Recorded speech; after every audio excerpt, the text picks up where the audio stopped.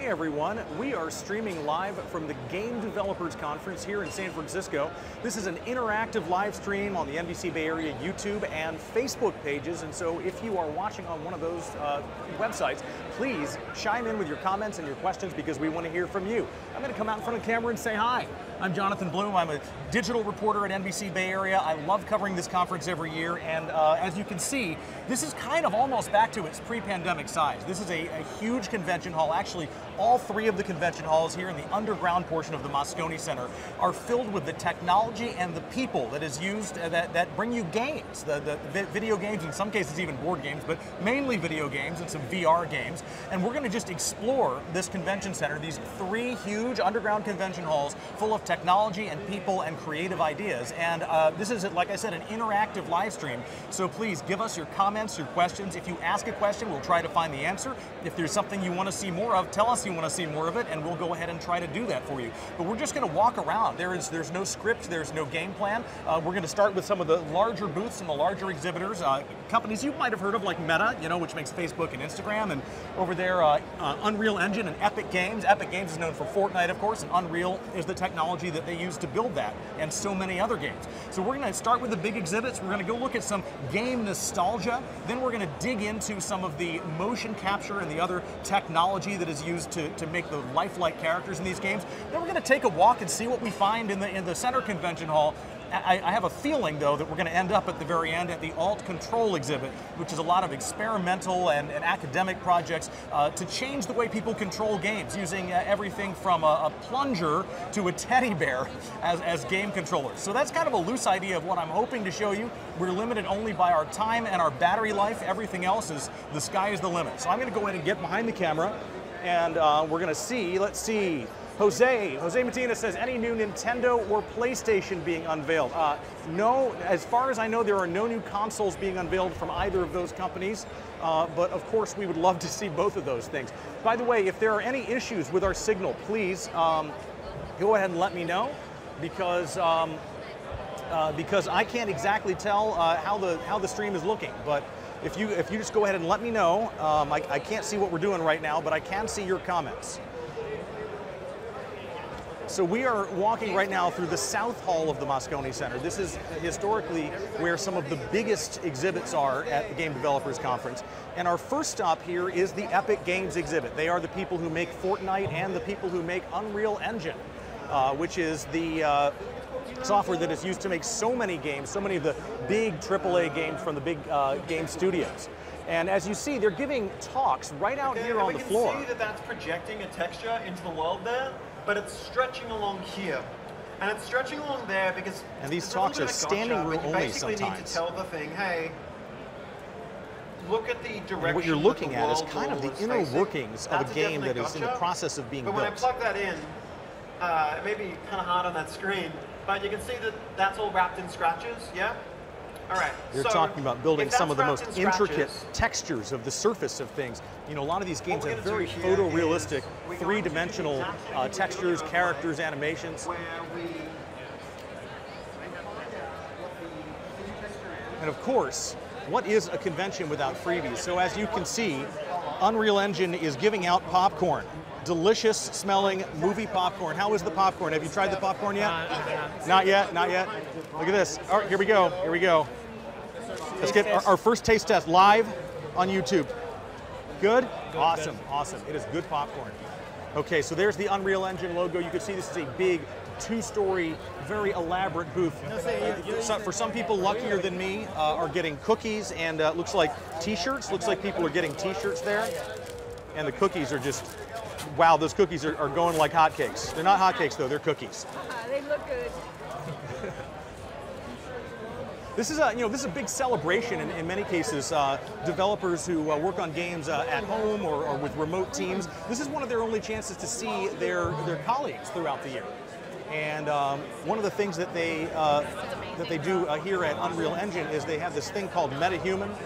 That is not a person, that's an animation, but it's an animation that is made from the motion capture of a person. Very photorealistic humans.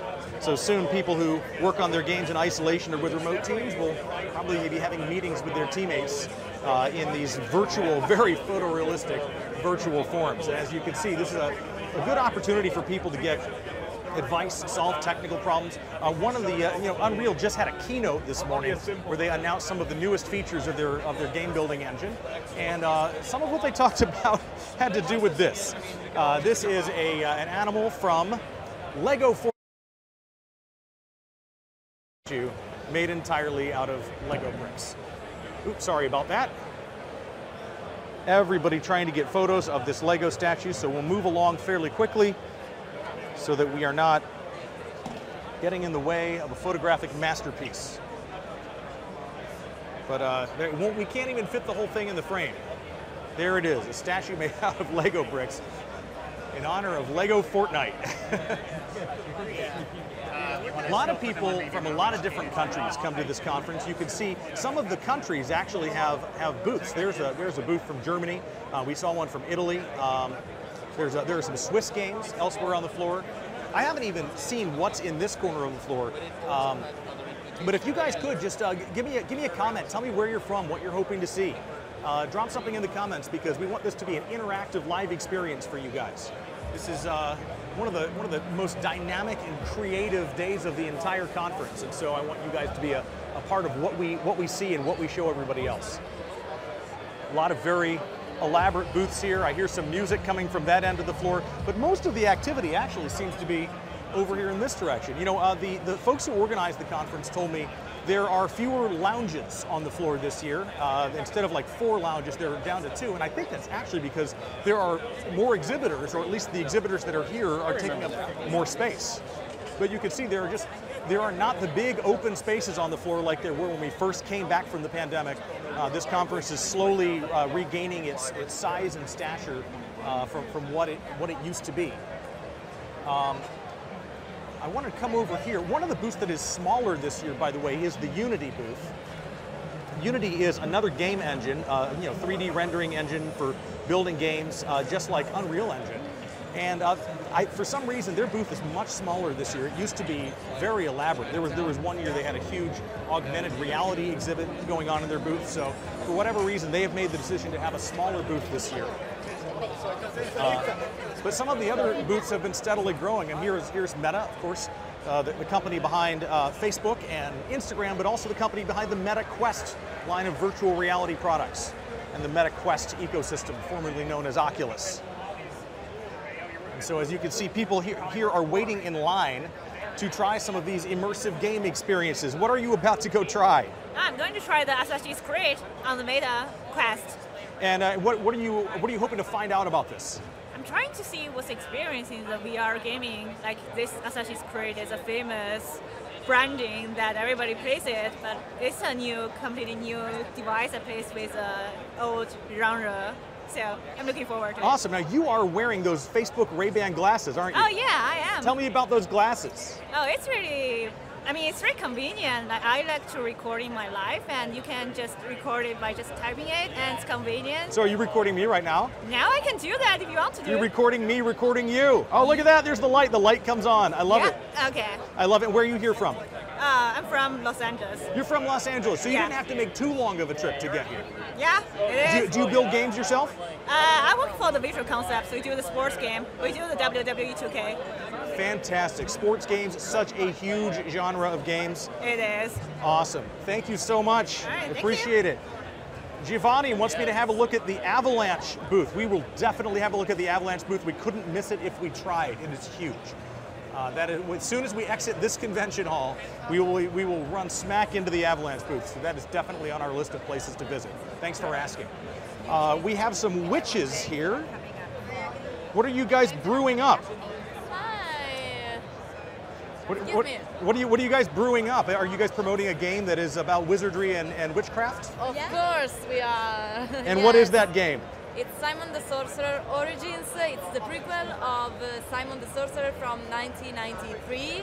And we are Small Thing Studios. So you're doing a prequel of a game that is 21 years old. The game is old enough to buy a beer, and now we finally learn the origin story. Yes, of course, all original. Is this your first time coming to this conference in a costume to promote your game? Yes, it is. Have you gotten a lot of attention because of these fantastic hats? Yeah, of course. All right. Well, I wish you guys lots of luck here at the show. Thank you so much. Thanks so much. I'm gonna just get a quick look at the pointy hats here. Thank you so much. You don't know what you're gonna have. There's an Avalanche shirt right there. Giovanni would love to see what Avalanche has. Yeah, we will definitely check them out in just a few minutes. I'm gonna make it down to this end of the floor, and then as soon as we exit this convention hall, there, boom, we're gonna run right into them. As you can see, there is TikTok right there. TikTok is yet another important platform for streaming of games, and game streaming is of course a huge and growing field. Hey, I have that lens. I'm not using it right now though. It's a big lens.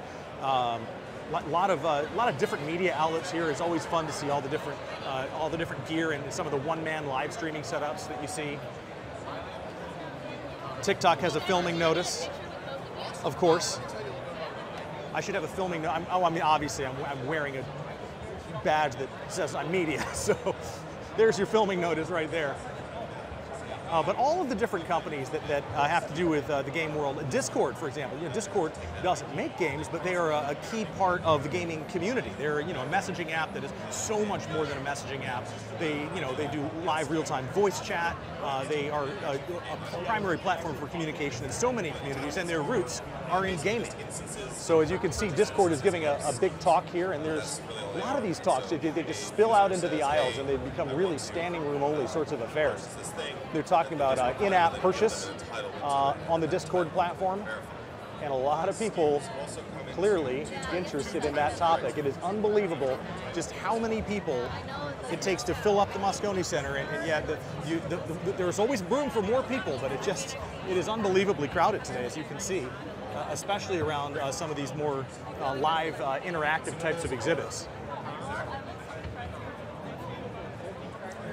This is one of those community lounge spaces. Of course, a lot of the vendors, they have lounges too, especially if you're planning to play their games. And if we come over here, one of the places that you can play games is actually maybe not what you'd expect at a conference about the future of gaming, and that is this exhibit we pay a little visit to every year, which is about the history of gaming. It is Arcade Play, and it is sponsored by the Museum of Art and Digital Entertainment in Oakland, whose mission is to preserve the art of video games, which you can't really hang a video game in a museum or preserve it in an archives the way that you can with a film or a painting. Because video games have to be played on computer systems, and those computer systems need to be maintained, and they sometimes fall apart. But if you look over here, these folks are playing some of the original iterations of Atari's Pong game on the original devices, including the cathode ray tube television sets, those little 13-inch television sets that you or I might have played on when we were kids. You miss E3. Is E3 not happening anymore? I haven't been to E3, but because this one is the conference that happens here in the Bay Area, but is E3 happening again, or is it coming back? All right, here's an iteration of Pong that is being played right now. And this is the very old school with the actual paddles on the console. Look at that. Later versions had the plug-in paddles, like the Atari 2600. This one has the actual paddles directly on the console. This is like the old school Pong game.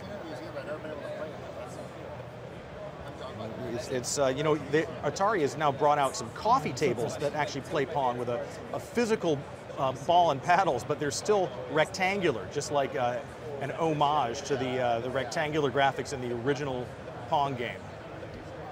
And here's another very, very old school iteration of the Pong game. Let's see. Wow, that is it's a plug-in game controller, all right. It looks a little bit like a sewing machine or something. That is a very well-preserved piece of vintage hardware right there.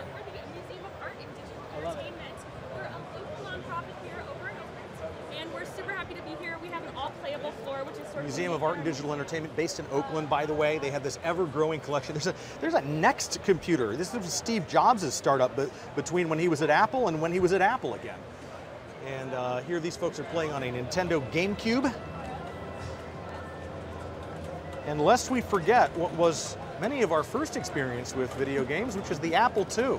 A lot of schools had these. We probably played a little Oregon Trail on the Apple II.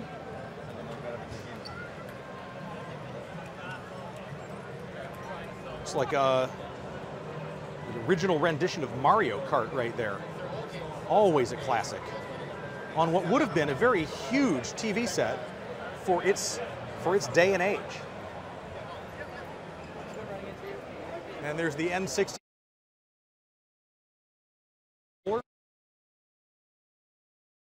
It's a little bit of a look at the history of video games here at GDC Arcade Play by Oakland's Museum of Art and Digital Entertainment. There we go, right there. That's my first console right there, the 8-bit NES with the Zapper and the Duck Hunt cartridge. There we go. And everybody is signing this huge poster.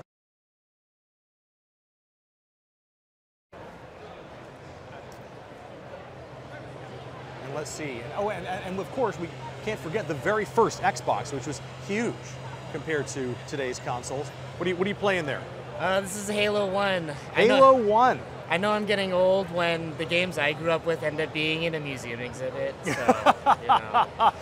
Boy, don't I know it. And so was Halo one of the games that you played forever and ever when you were younger? Yeah, I still do. I'm glad that they kept on re-releasing it in sort of other platforms and keeping stuff updated. Now, do you need to have the old console to play the original version of Halo? I did own the original Xbox as a kid. Now it's released on sort of more modern platforms through like things like the Halo Master Chief Collection, so it's pretty accessible. Actually, I have some friends that are a bit younger than me. They didn't grow up with these games, and so them kind of re-releasing it was like a great way to get them introduced to some older titles that they might not have heard of. Very cool. Yeah. Very cool. Yeah, you bring out the original version of Quake, and I will get no work done. Really? Yeah, that was it. That was my kind of original first-person shooter game. Yeah, that's a classic. It is a classic. Hey, thank you. Way to the back of the South Convention Hall of the Moscone Center. Oh, look at that. We got gaming chairs. You never know what you're going to run across at this show. Yeah. How's the chair? Oh, it's sitting great right now. So is this a chair for relaxation or a chair for action? Oh, it's a chair for both. It's built for functionality. It's built for aesthetics. Our background is that we've been building chairs for 35 years, but for 24/7 environments. So they're all steel, they're automotive grade leather, they're built in the USA, they're built to last. What makes it a good gaming chair? Oh man, well, gaming chair is a loaded term. I like to think of our chair as a high-end luxury office chair. So it will get the job done. It's all steel components. So there's nothing short on quality in this thing. So. And it looks kind of like a car seat, like in a really high-end car. Yeah, we work with a lot of partners from the automotive industry. So you can see the inspiration that the designs have carried through. Very automotive inspired for sure. Very automotive inspired indeed. Yeah. Not just a gaming chair, but a high-end office chair. Thank you so much. And what's the name of the product? Iron Horse. Yes, this is Iron Horse Custom. You can find out more information at ironhorsecustom.com. All right. Cool. Thank you. Thank you. Well, I mean, yes. It really does look like you could drive your car or your driving game from that chair. So now we've hit the motion capture portion of the program. Are you going to commit acts of martial arts with those? I'm going to beat on some trolls. Beat on some trolls. Get that going in a second. I got one's a laser, one's a club. Oh, wow. Okay, got it. It's not that. That's different. So we use these for two different things. Got it. Okay. As soon as we get the game going, we'll have something to show.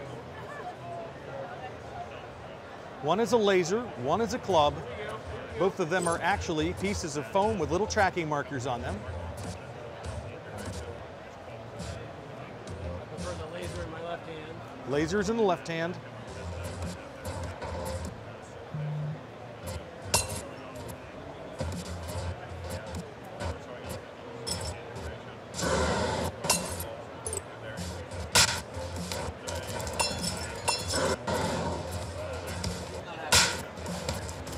And it's just been brought to my attention that live chat might have been disabled in the YouTube stream. So my apologies for that. It should be on now. If you guys want to try to chat again, I will try to respond to your comments. If you're just joining us, we're live at the Game Developers Conference here in San Francisco at the Moscone Center, on the part of the convention floor where motion tracking is being displayed. This is motion capture of fanciful weapons, clubs, lasers, anything that you might want to beat up on a troll with.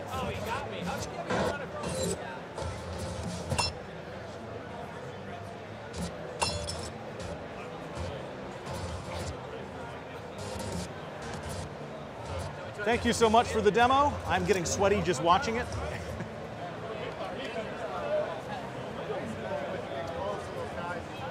Of course, there are many companies that provide various kinds of multi-capture, motion capture, I should say, technology. OptiTrack here, they had an exhibit last year with some pro skateboarders. As you can see here, it looks like some of the motion capture folks in their motion capture suits are taking a break, but you know what's happening in the process? People, regular people attending the conference are beating up on something or other, small creatures it looks like, with Thor's hammer. That is Thor's hammer right there. And they make a satisfying squish sound, it sounds like. So let's see what's going on here.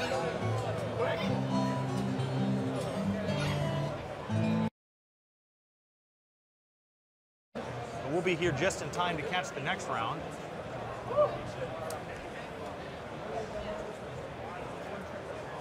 Looks like you're in a barnyard.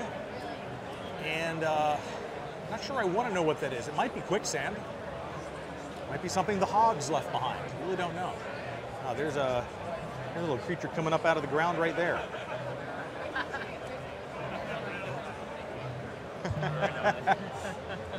Where do you think you might use something like this one day? Well, I mean, you know, the mocap aspect is really exciting, but that's just a one-time thing. What I'm really seeing is a live mocap and like the way that I'm feeding it into the game. I mean, there's lots of location-based entertainment stuff that you see out there in the world that could be used for, but really, I'm just trying to dream up the next game when it comes to what to build for. An immersive, live, interactive experience that uses your own body as the controller. Exactly. Yeah. We talked last year. What are you guys showing off this year? So this year we're showing two things: live performers doing double dutch, so jump ropes. We have a live performance every hour, and we also have the track and smack video game where we use a mallet to track a mole. So it's an off-brand whack-a-mole game. Track and smack. Yeah, I love it. Right there. And do you think that this is an experience that's somewhat like one that I might one day find at my local dead mall turned interactive experience center? You could. I mean, the goal here was just to create some game, some experience for the attendees to experience. But in there you could, yeah. It's very easy to port that technology into a commercial venture. So in the case of your performance capture, they're wearing suits, but in the case of this, Thor's mallet is the only thing that you're tracking? Exactly. So it's very easy. It's pick up and play. You don't need there's no setup time. It's very easy and convenient for any user to just pick up the mallets and start whacking moles. Fantastic. It is whole body whack-a-mole here at the OptiTrack booth. Thank you so much. At the Game Developers Conference 2024 here in San Francisco. We're getting set up for another round of whack-a-mole. You can see those little, let's zoom in and see if we can show them, those little optical tracking dots there on Thor's hammer. This guy, he is so cool, he's not even taken out his headphones to play this game. And you can see the mallet is kind of floating in space there. Oh, boom, got him. And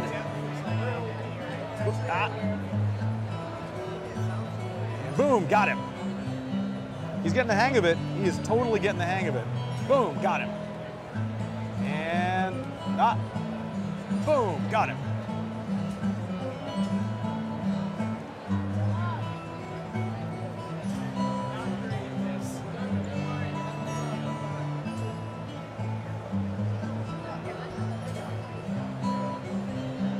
Let's see. It looks like, there we go. You want to see YouTube audience. For some reason, my chat has not been properly making its way over to my other window, but it looks like you guys are looking for Earth 2 gameplay. Well, can you tell me where I can find that? There is a Metagravity booth over there. Is that where they're showing off that game? All right, we've looked at Whack-A-Mole. Whack-A-Mole using sophisticated multi-camera motion capture technology here at the Game Developers Conference.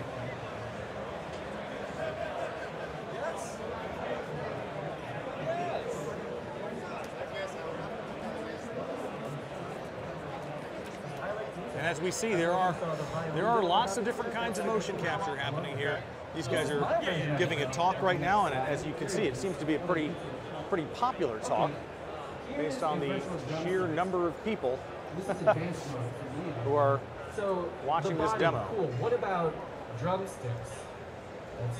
That's the what if. What about tracking the cymbals? What about tracking everything? All right. It was a mistake to also try to do facial mocap at the same time.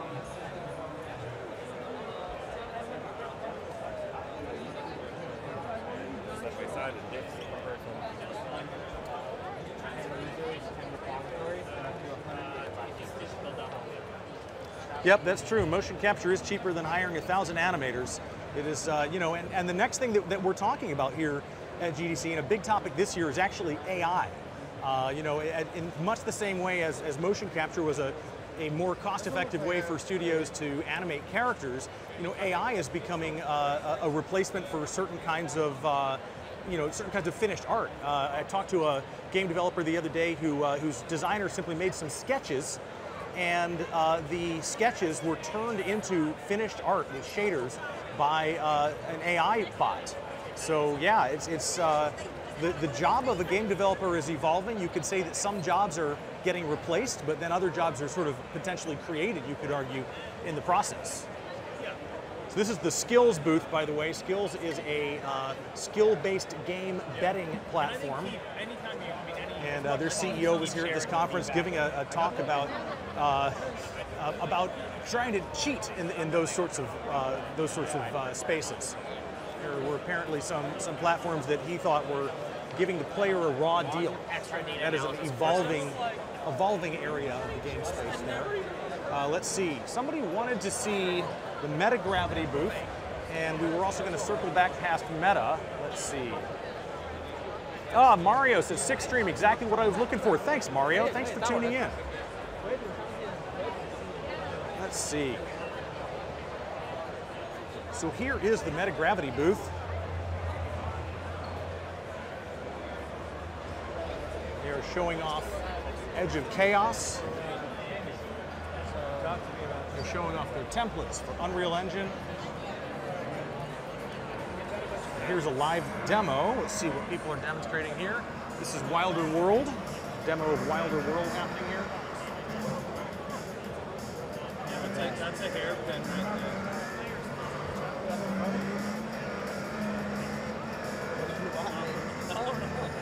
I got turned around.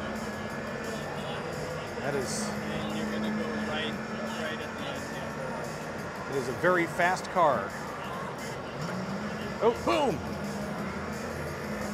And the great thing about a game is that you can run into a guardrail and your car doesn't always blow up. It sometimes blows up, but not always. All right, you're looking for Earth 2. Let's see, there it is. All right. We have found the Earth 2 demo here at the Meta-Gravity booth. Thank you for guiding me to it. Small contract that it's been done for like 2-3 years. So, here we go.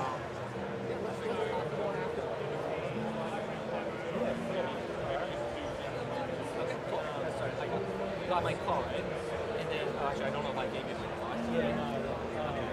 Yeah. And do you have any contact card or phone? I don't have a card, but if you add me on, me on LinkedIn. Yeah, do you have a phone with you? Yep. Okay, can you try to, is that iPhone or? Yeah, it's an NFC chip. This one doesn't have an internet connection. Oh, okay. With the cinematic trailer up there on the top. Looks like you have something to do with this game. Probably. One of our live stream viewers is dying to know a little bit about it. What can you tell me about this game? Who has you here? What's that? Who has you here? Who has NBC Bay Area? Oh, okay. Well, Okay, and who am I streaming to? You're streaming to the NBC Bay Area audience on YouTube. Oh my goodness! Don't tell me the Earth 2 community have got in there and asking you to come here, or They did. They literally did. yeah. Okay, they hijacked. Okay, Earth 2 has hijacked NBC. Great news. Yeah. So I mean, what we have here is the very first playable demo of E2v1, which is the 1-to-1 scale digital Earth that we've been working on for the past 3 years. It's here for anybody to kind of play around with. I can show you a few things. Yeah, show me a few things about it. Yeah, okay. We have the main idea for showcasing this here today is purely to prove that we do have a 1-to-1 scale world that we have created. It's all real time. It's all like instantly streamed. You can zoom out. You can move to anywhere in the world. Awesome. And zoom into anywhere in the world. Where would you like to go? Good question. Let's go down and have a look at maybe London. London. All right, let's look at London.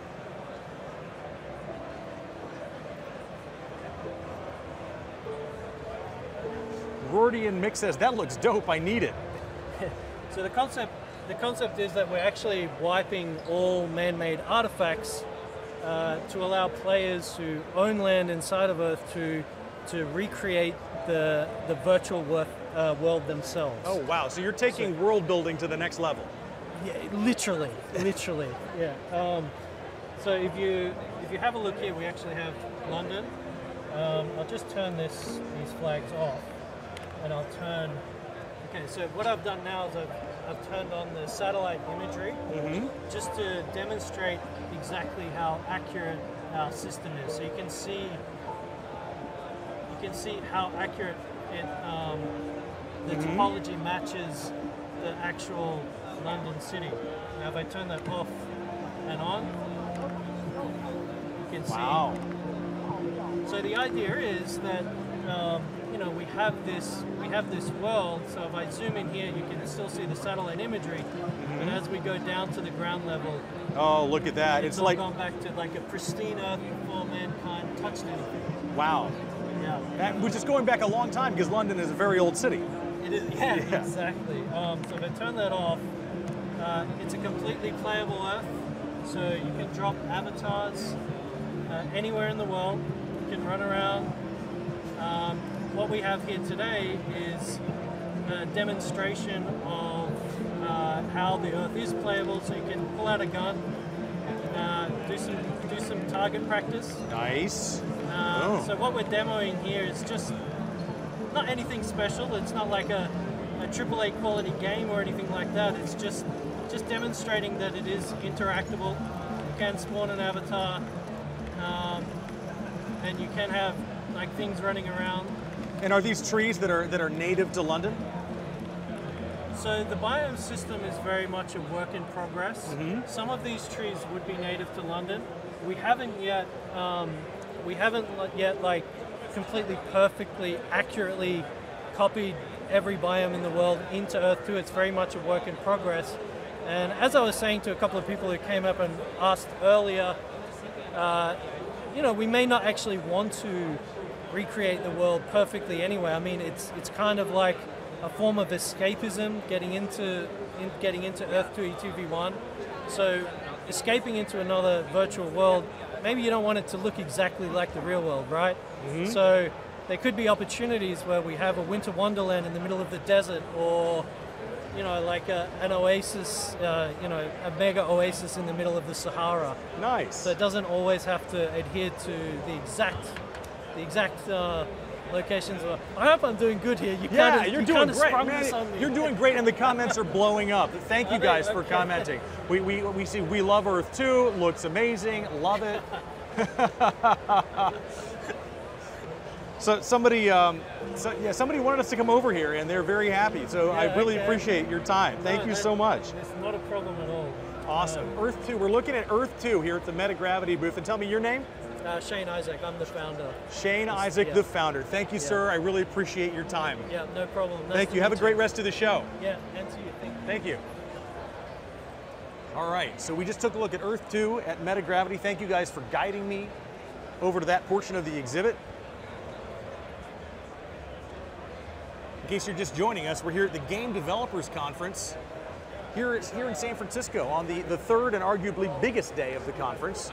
And we have now made a full revolution around the North Hall of the Moscone Center. But let's just look up for a second and look at how many people are coming down the escalators. Spectrum 3900 says, thank you for this. You're welcome, Spectrum 3900. I'm so glad that you guys had the forethought to guide me over there, and I'm glad that you enjoyed that little preview that Shane gave us. All right, so as you can see, the Game Developers Conference, a very crowded experience. Now, the next place we're going is somebody who's dying to see the Avalanche Web3 gaming booth. I hope that you guys still want to see that. Let's see here. I'm just checking the Facebook comments because it's been difficult to look at both at the same time. Flipping back over to YouTube now. Elaine says I'm awesome. Thank you, Elaine. Or maybe you were talking to Shane because he's pretty awesome. Let's see. All right, so this is the Avalanche Web3 gaming booth. And as you see, we have this esports experience going on here with Off the Grid. So there's your Off the Grid logo. And here are your players. This is a massive lounge out in what used to be the lobby of Moscone South. It is now a whole new exhibit hall, the Central Hall, which was built during the remodel of the Moscone Center. And we're just going to look down the line here at this multiplayer gaming experience. And these players, I'm going to have to crank down my aperture a little bit to get a little more depth of field. These players look like they are having a very intense gaming experience. Yeah, you're fired. What? Fired on the spot. What? Don't. No, no. Come again, sir. Please, I really beg you.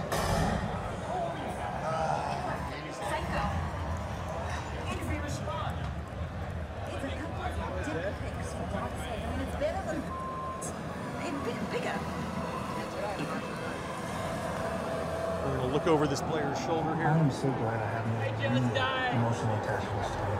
And make sure he's never. Spectrum asks, is this a Web3 game? You know, I think so, which is kind of impressive when you think about it. No. She thinks that people should return to nature, right? What was it?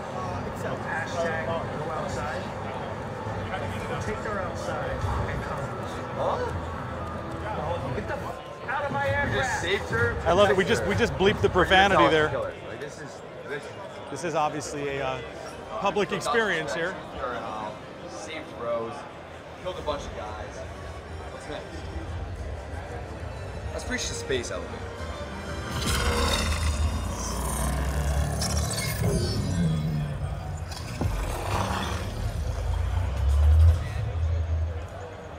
I'm gonna come in here and have a look. Try not to distract anyone too much. It is good to see Web3 gaming with esports, isn't it?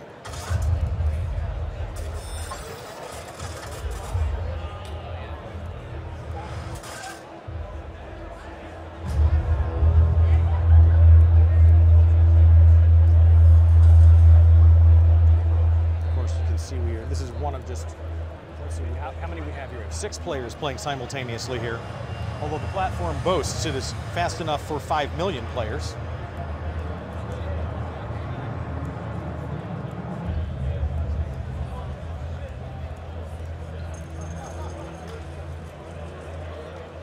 Let's see.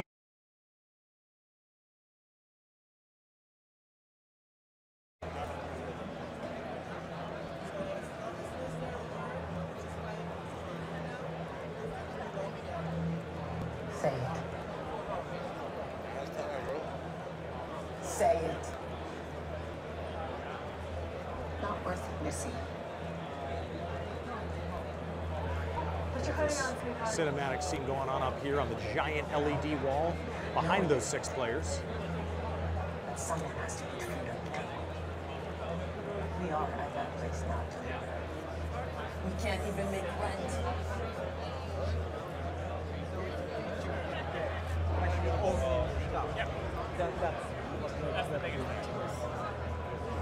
can you tell me about what's going on behind you? One of my live stream viewers really wanted to see this booth. Sure. So right now we got Off the Grid up there, up on the screen, and then we got Bloodloop on all the computers for demoing and playing. Tomorrow we'll have Shrapnel. Friday we'll have Providence. But we're the Avalanche chain, and we offer Web3 solutions for video games and on-chain gaming. So somebody asked, and this may sound like an obvious question to you, is that a Web3 game they're playing over there? It is. So Off the Grid, which like I said is currently up on the screen, is a Web3 game.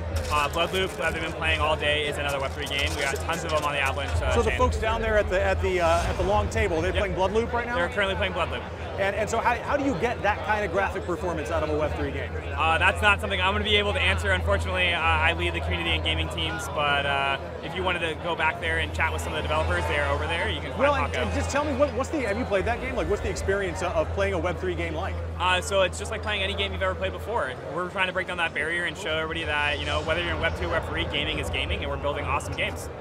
All right. Well, I mean, and how gaming has come a long way since we were kids. Yep, for sure. Awesome. Thank you so much. Anytime. You guys have a great one. Really appreciate it. No problem. There you go. There's the Avalanche banner. Mario wants to know how the vibe is in here. The vibe in here is it's pretty good. It's pretty festive. Everybody seems to be really interested in checking out the latest stuff. It took this conference a couple of years to recover from the pandemic. This was the first conference to be canceled as a result of the pandemic. And when it came back, the very first time it came back, it kind of came back halfway. And so it's taken a couple of years for us to get back from the are we back, and into the okay, what's next? And so I think really it feels like we're kind of back to business as usual this year, which is a really cool feeling. I think another thing that's interesting is that this year one of the key focuses of the conference is actually to talk about looking back.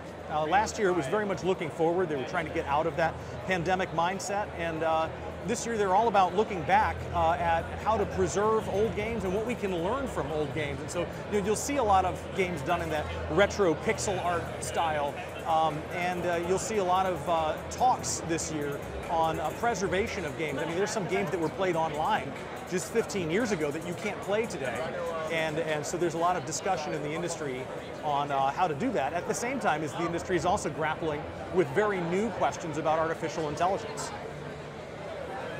Let's see, Spectrum wants to come. You used to come every year to GDC. Yeah, I know it is good that the industry's back, and it's definitely taken a minute. But it is, I would say, I mean, if you were here in 2019, this is still different from 2019. 2019 was huge. It was almost too huge. It was overwhelming. I don't know if you guys remember, in 2019, Google was a sponsor. They actually did a keynote. That was when they launched Stadia. Stadia, obviously, one of those experiments that didn't work out. Google is, I haven't seen them have a booth. I think they're here, they're over in Moscone West in sort of a more B2B fashion. They're not really launching a big consumer product this year, but they are here for gamers because obviously a lot of game developers launch games on the Google Play Store to be played on Android devices.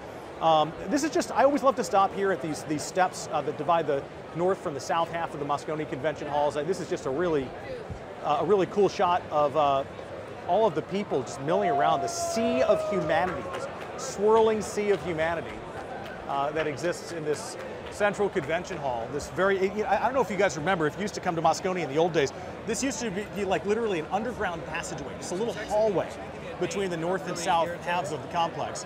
And now the whole thing has been turned into a hall full of exhibits. So Moscone keeps growing, and the shows keep growing to fill it, even though they had a hiatus there for about 3 years. So we're hitting about the 45-minute mark on our stream, and if there's anything else you guys want to see, please let me know. I can see your chats on YouTube. I'll flip back over to check the Facebook comments every now and then. Somebody said, Spectrum 3900 says, AVAX, let's go, Epic's booth. More Earth 2, I love it. Let's see, where is, we showed Epic's booth earlier. We might be able to go back there toward the end a little bit if you guys want to see more about the Epic booth. But yeah, we can show a little more of that later. But Epic has a huge booth. It's a 2-story booth. So this is the stuff that's going on in the central hall. And as we mentioned, there are booths here representing developers from all sorts of different countries. This is the India Pavilion, which includes some games developed in India. And there was an Italian booth back there for a while. And but seriously, guys, tell me more about what you want to see. Moscone is big, and there's a lot of stuff in here. There's an area over in the corner with some of the games that we saw. There's a little bit of overlap with the Independent Games event from Monday, which was the Mix. It's a media event for indie games. It's a fun event. It's always a loud event. It's very hard to hear people talk in there.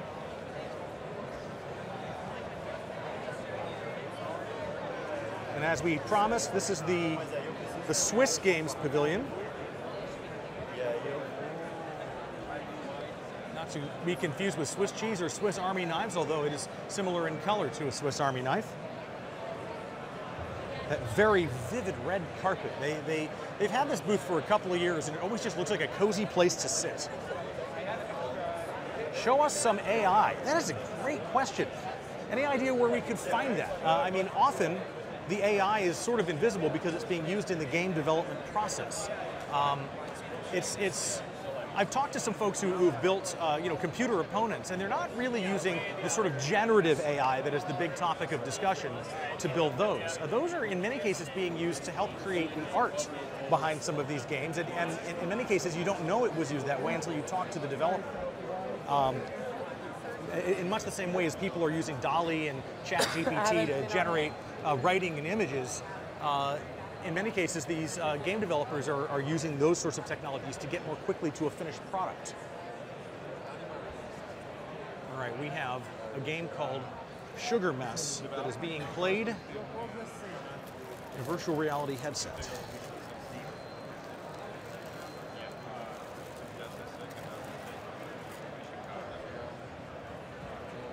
I bet if we go around the corner, we'll see what the player is seeing on the screen.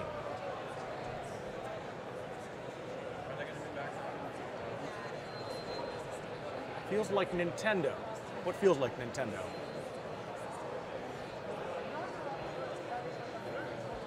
Are there more VR or AR projects? Now, you know, that is a really interesting question.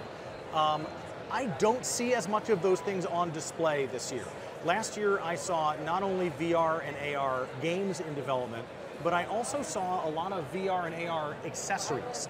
And I have not yet seen those this year. I saw accessories for controlling VR games. I saw accessories for experiencing VR games with haptic feedback. And I have not seen that yet this year. Does not mean that it isn't happening, but it's not as big a focus of the exhibits at this year's Game Developers Conference for whatever reason.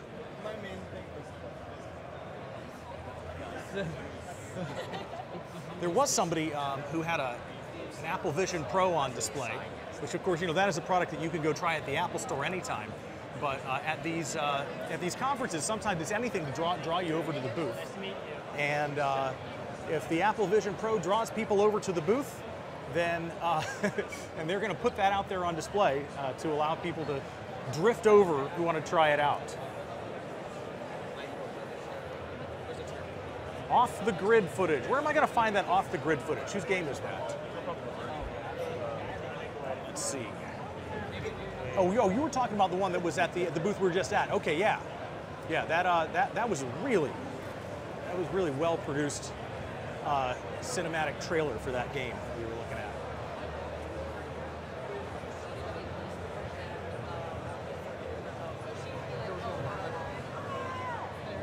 There's the Brazil Games Export Program. And we're making our way over, because I want to make sure we have time to do this, we're making our way over to the alternative controllers, which are always an amusing, it's so different from everything we've looked at, because it's just a lot of experimentation. Like if you were to design an arcade machine with a controller just for your game, what would it look like? And that is what this exhibit, Alt Control, is all about. Oh wow, okay. You are shaking up a bottle of cola right now. Nice chase. Okay. Okay. This is go to space. Let's go. Go. Okay, how far is it go? Sputnik. Yeah. All right, the sun, outer space, moon. Back up the moon. Let's go.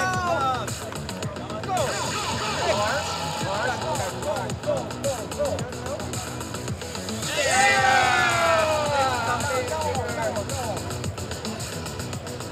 That's amazing.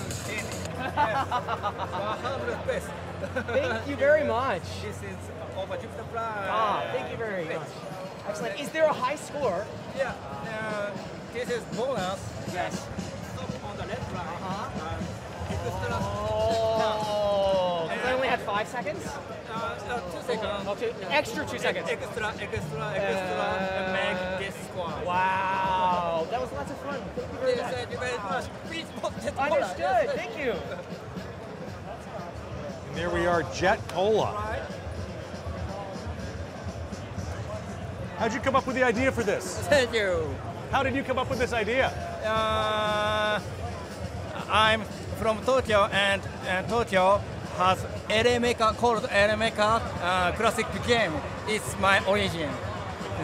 Sorry, my bad English. No worries at all. What is it like having all these people here testing out your game controller? Thank you. Thank you so much. Thank you so much.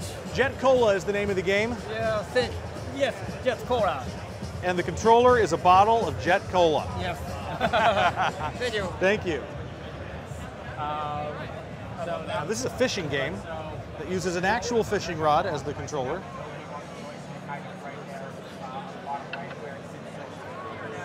For those of you who live in San Francisco, I often go running in an area where there are fishermen and fisherwomen and fisher people.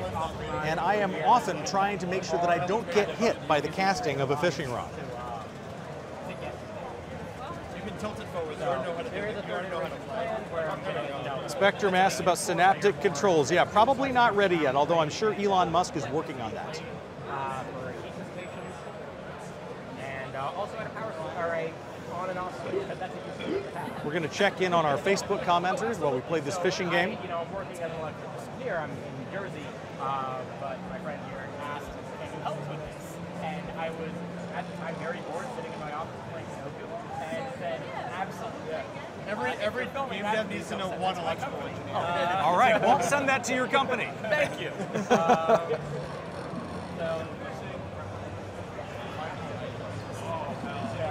Oh no, it's the big tree hitbox. Oh yeah. It's all invisible. All right, that is Grapple Fisher DX. Are we using mini blinds as a controller here? Do you have any extras? Because my mini blinds just broke. I'm kidding. How does this work? Again, you've got a wine glass. Spinning glass. Okay. To charge power. Mm-hmm. Push down blinds. Okay. To attack. Oh, nice. It's a fighting game. Okay. Oh, it's a fighting game. Yeah. So can I watch? Or do you have 2 players? Can I watch them play? Yeah. Awesome.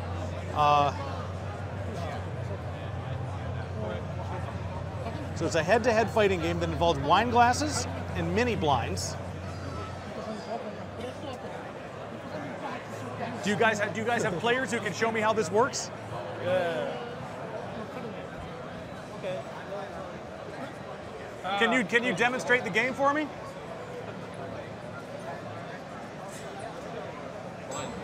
All right, here we go. They're swirling the wine. They are swirling at the wine glasses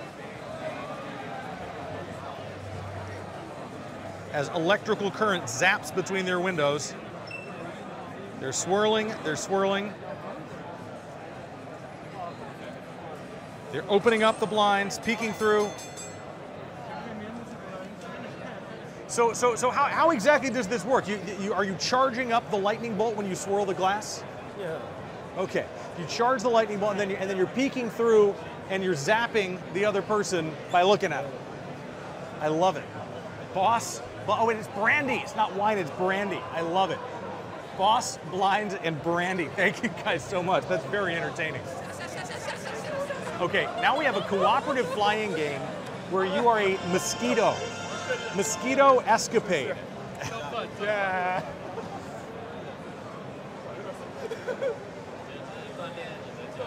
All right. Who are our next volunteers? Hey! Hey! I was hoping to watch a couple of people play this game. Are you guys? Yeah. I mean, someone else. My arm is so sore. Sorry. I Okay. don't realize the life of a mosquito are so hard, you know. Is this your game? Yes.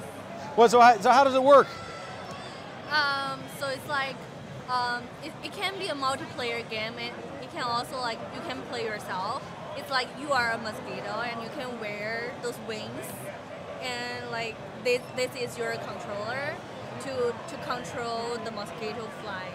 Oh, so you could either be a mosquito all by yourself, or you could be half of a mosquito. Yes. Yes. Fantastic. And so let's see, it looks like these folks are suiting up with the wings here. Janie, you liked Earth 2, and obviously seeing Shane was really cool too. Thank you for chiming in.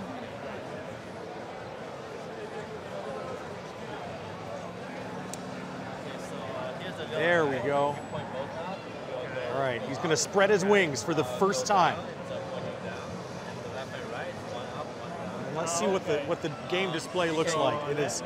We are looking at an 8-bit pixel art kind of a aesthetic, and these incredibly large, anatomically accurate mosquito wings. Or at least they're convincing. I don't know how anatomically accurate they are, but they're quite convincing. Once upon a time, there was a very happy mosquito family. You see, there's the instructions right there below the TV set.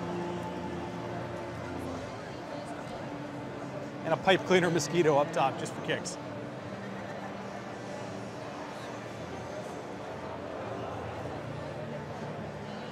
The Dusty Lion, you're so welcome. Thank you guys so much for tuning in.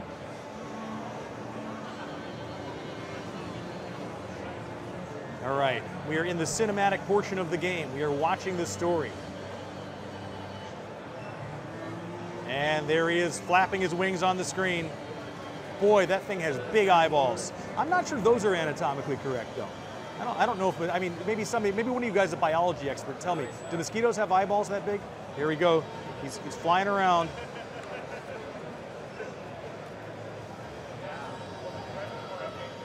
Oh. Almost got swatted there.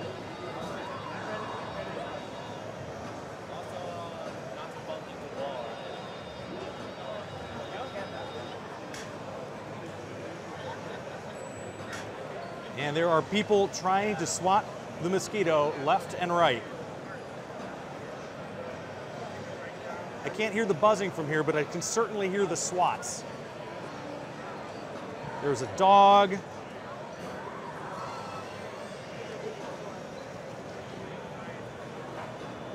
Now there's a person sleeping on the bed.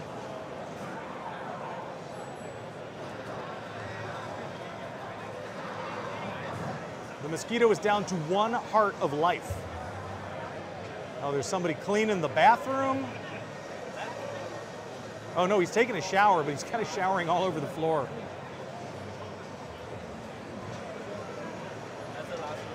He's practicing a tennis swing. Oh, are they playing tennis? What are they doing? All I know is that is bad news if you're a mosquito.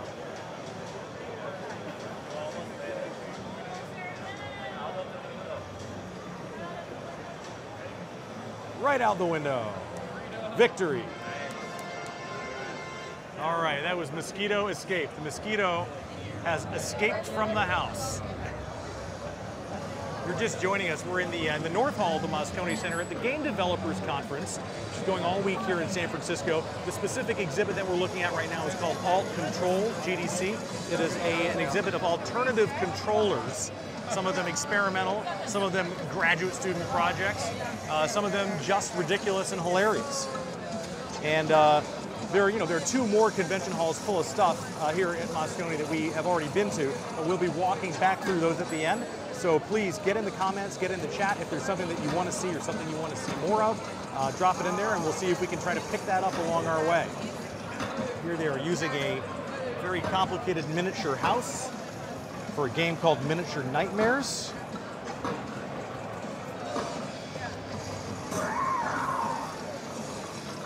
And here, wonder if this is a game I've seen before.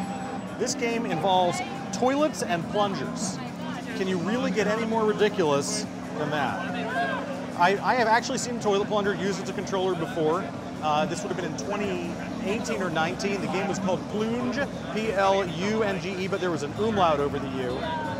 In that case, the plunger was used as a single button controller. Here, it looks like the plunger is being used as a joystick, but at the same time, it looks like the shifting back and forth on the toilet might also be part of the game. There's a little trigger button there on the handle of the plunger. I'm not sure what that's used for, but we're going to come around and have a look here. There you go. In case you were wondering, these people are actually sitting on the toilet, and it looks like they are driving these toilets. This is for sure a bad nightmare. I mean, I can't imagine a nightmare worse than uncontrollably driving through a city while sitting on a toilet.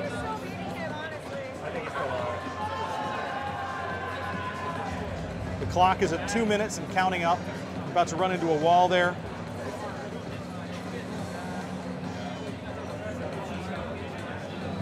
As you can see, it is a head-to-head. And yes, by the way, that thing, that meter down at the bottom, that is a poop emoji. And it looks like you're, oh yeah, look at that. So that's your fuel. That's the thing you're trying to pick up, is the little poop icons are the things you're trying to pick up. Man, this game does not pull any punches. It holds nothing back. It is all bathroom humor in this game right now. 996 Tech is the name of the game.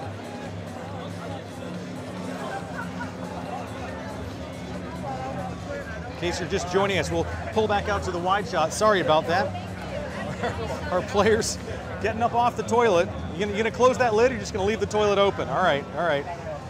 There's a little surprise there in the bottom of the toilet. We won't get too close to that one. Whose game is this? Is that you guys?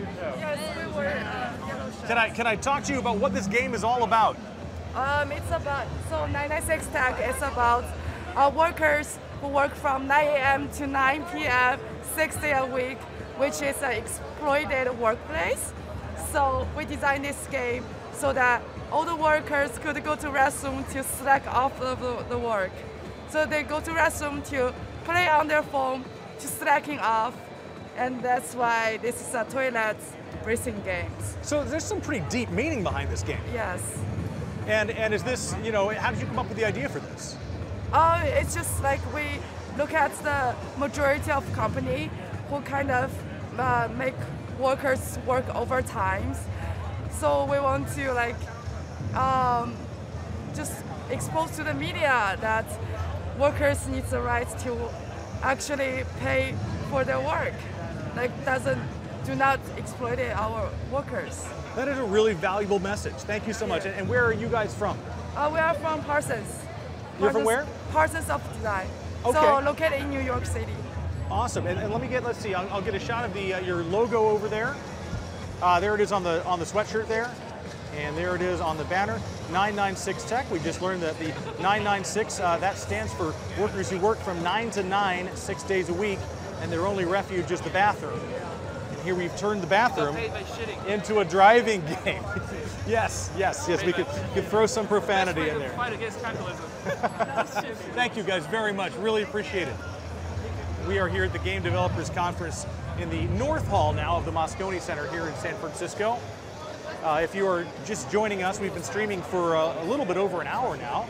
At some point, we're going to be limited by our battery life in how much more we're able to show. But if there's something that you want to make sure that we squeeze in there, and we haven't covered it already, please drop a comment in the chat, because we will try to show it to you before our time and our battery run out. Looks like are we making crepes here, or waffles? Oh, waffle. It's a waffle iron as a game controller. I'm going to check in on the Facebook stream here, see if we've got any additional comments. You can drop a comment on Facebook or YouTube. I'm monitoring YouTube a little bit more actively right now, but I'm checking back in with Facebook from time to time. We've got a little button there. Oh, look at this. We've got the cross-handed strategy here. Somebody is waffle ironing with their right hand and hitting the button with their left. And then somebody is doing it the other way.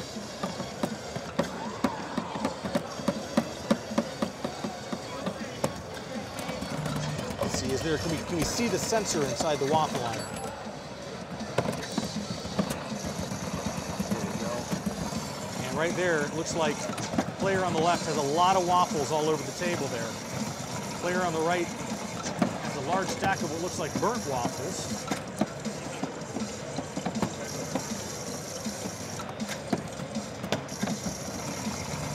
Let's see. Mario says Decentraland has a booth somewhere.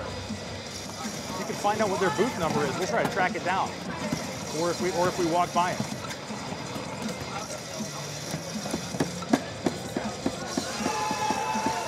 All right, now we've got waffles in various states of cooking. There's a grab and an eat. Not sure how they police whether the player is eating the waffle.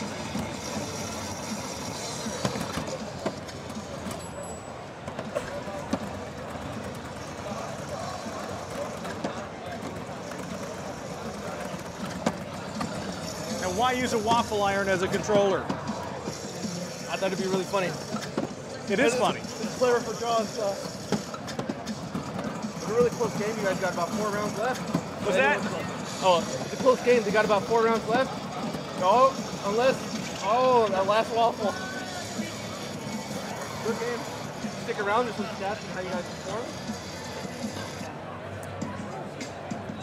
All right, now I am incredibly hungry for waffles at the moment. I would very much like to have some waffles. Lego my ego. I am coming for the waffles.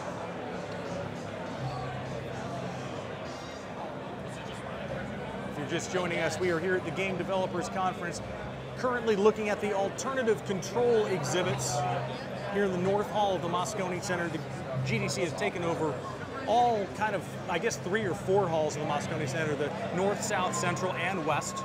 West is mostly sessions, and there are a lot of sessions, hundreds of sessions. Some of them looking back, some of them looking forward, some of them teaching new techniques, some of them, industry famous game designers talking about their process. All sorts of sessions at this conference. Where we are right now is the exhibits, and these are the most interactive of the exhibits. In this case, somebody is climbing a ladder on a bespoke game controller that is, in fact, a ladder. Sky Ladder Repair is the name of the game. There you can see that in the background.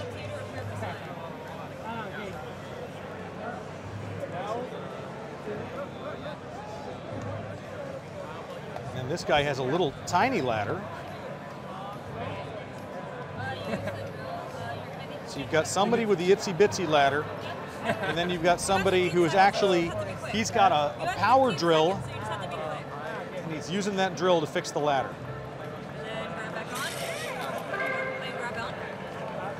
Grab on? Yeah, you're good, yep. This your game? Yes, this is our game, Sky Ladder Repair. How'd you come up with this idea? Oh my goodness. There was a lot of it actually had to do with like PDC feedback that we submitted last year, and like saying that we're looking for more like accessible games and looking for games that can be played cooperatively and also more than like one mechanic. So we came up with a few different ideas. Eventually we landed on the idea of 2 people working together to like be able to fix something. So then we ended up with our ladder, we ended up with a climbing mechanic that we wanted to pursue, and then from there we decided to add some more mechanics. So we ended up with the switching of drill bits and actually adding the secondary one where the other player can control it. And they both have 2 separate screens, so they're playing, they have to work together, they have to talk to each other to be able to figure out what's going on the other side to successfully go through the game. So that's kind of the idea of the game thus far. Nice. The project is over at Miniature Nightmares, but I've had this one. Nice. So we've got a cooperative game with 2 different screens, 2 alternative controllers, different controllers for the 2 players. Buy a blue drill. Can you buy a blue drill? And they have to be in constant communication as they play the game. Yellow. Ah, okay. So you need the yellow drill bit. Yep. Sorry. I don't know what you're actually going to do. Thank you. You've got that sound effect. Now that drill is not actually turning, but the sound effect makes it sound like it is. Yeah. You enjoying this?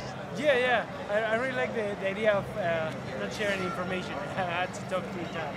And also the connected things. Nice. It's a very physical kind of gameplay. All right, we've made it mostly full circle here. Coming back past the mosquito game. We have a game that is a television studio. I'm a little concerned about what that's going to look like. We got a television studio game here. This looks like coming to work for me. Yeah. So what's this game all about? So this is Terra TV. Right now the microphone, unfortunately, isn't getting the words. Uh-oh. But how this game would play is you would look at the teleprompter, you'd read out the words, and you'd come up with whatever the news story is supposed to be. For instance, sorry, I'm a bit tired from setting all this up. So you've got to read the words off the teleprompter. Yeah, well, you don't just read the words. You read the words and come up with whatever the news would be. Oh, so you see the words on the teleprompter and you make up the news. Yeah, pretty much. So the game is fake news. Yeah, pretty much. So there are some hidden words as well. So again, if the microphone was working, you could see the weather's sight, bright and beautiful. Maybe you'd say it's summer as well, and go from there. Fantastic. I'm going to look at what's on the prompter here. The weather, sunny, bright, beautiful. You have to smile.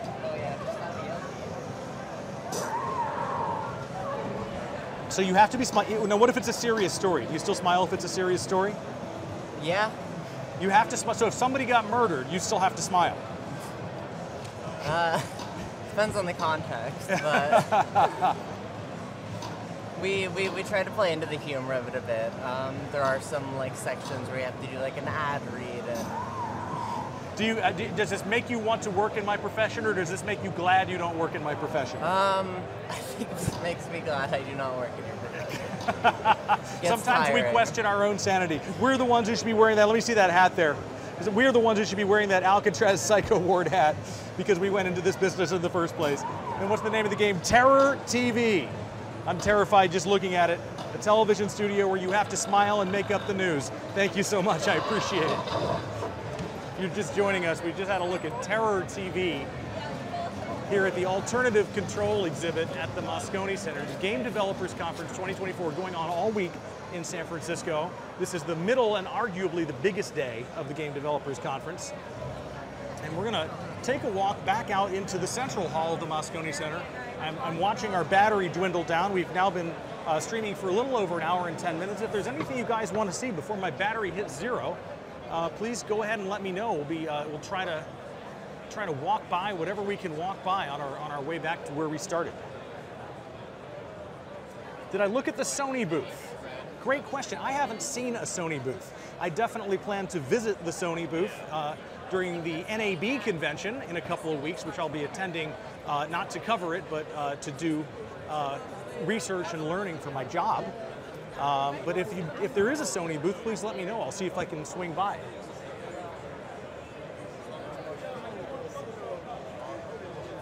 Here's somebody taking flash photos. We're walking past a booth full of games from Spain on the left and games from Costa Rica on the right. I've always enjoyed this Costa Rica backdrop. They've had it for a couple of years now. It makes me feel like I'm in a lush rainforest. This is the Italy Games booth that we mentioned earlier. It looks like a lot of people hanging out here. Take a little preview. Hell Galaxy is the game that they're previewing up here on the screen.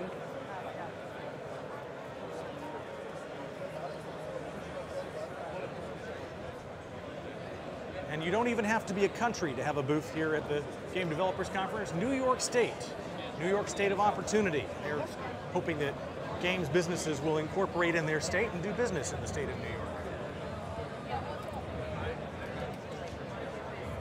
Here's RIT. I assume that's the university that we're talking about.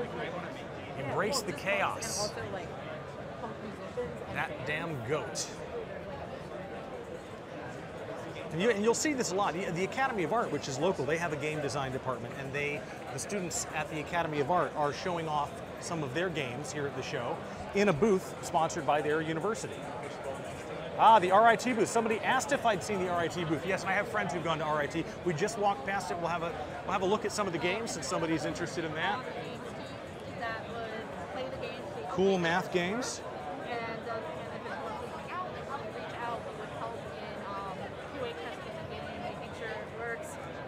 Hi. Sorry. Oh, I just wonder if you could tell me in a sentence what this game is. This is Cool Math Games. We are an edutainment website that's been around since 1997. We have fun, wholesome games, and they don't all have math in it. So despite the name, not all the games involve math. Yes. But they are all educational and they are all appropriate for kids. Yep, fun and wholesome for everybody. Awesome. Thank you so much. Yes, you're welcome.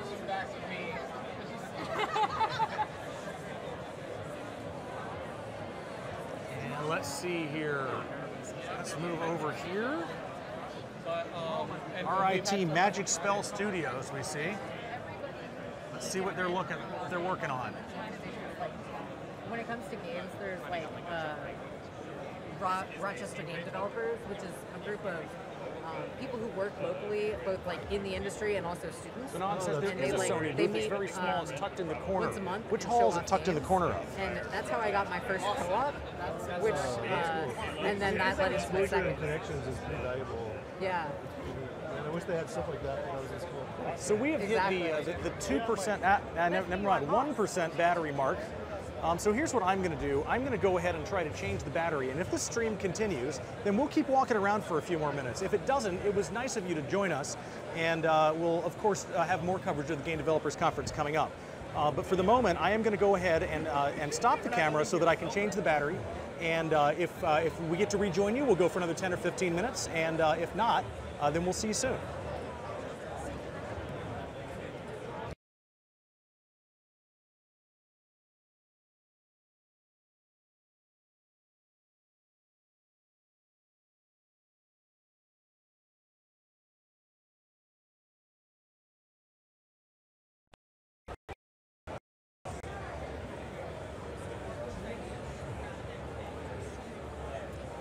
And here we are back now with the battery on the camera changed. Somebody says, thank you so much on YouTube. You're so welcome. We'll go ahead and refresh some of our status pages to see if we can verify that we are in fact still streaming. Looks like we might be. And we'll have a look in the chat here to see what people have to say. And we're back, says Mario. Thanks, Mario. Thank you for the feedback. We have a full battery in the camera, and now we're going to go take a look at this RIT booth. We've definitely got some people with RIT shirts on here. And what are we playing? I like changing characters every time. We're playing That Damn Goat. Embrace the chaos. And there's the the goat just blew up. Good afternoon, Indigo. Thanks for watching. Thanks for tuning in.